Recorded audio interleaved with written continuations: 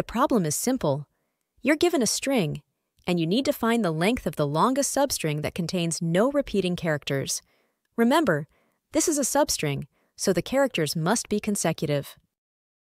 For example, if the string is ABCABCBB, the answer is 3 because the longest substring without repeats is ABC.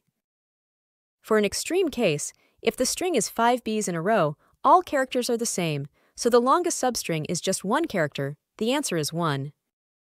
A brute force solution tries all starting points with an outer loop, then expands right with an inner loop. We use a set to track characters. If we see a duplicate, we break. Otherwise, add the character and update max length. This takes O of n squared time. The optimal solution uses a sliding window. The key idea: maintain a window with no duplicates using 2 pointers. Use a hash set to track characters. Right expands, left shrinks when a duplicate is found.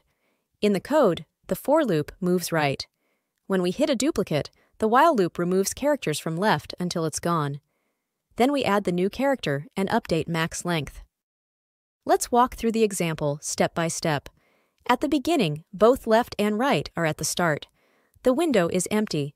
Right points to A. It's not in the set, so we add it. The window length is 1.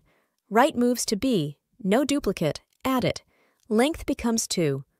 Right moves to C. Still no duplicate. Add it. The window is now ABC, and the length is 3. Next, right points to the second A. Now A is already in the set, so the window is no longer valid. We remove the leftmost character, which is the first A, and move left forward. Now the window is BC, with no duplicates. We can safely add the new A. The window becomes BCA, and the length stays 3.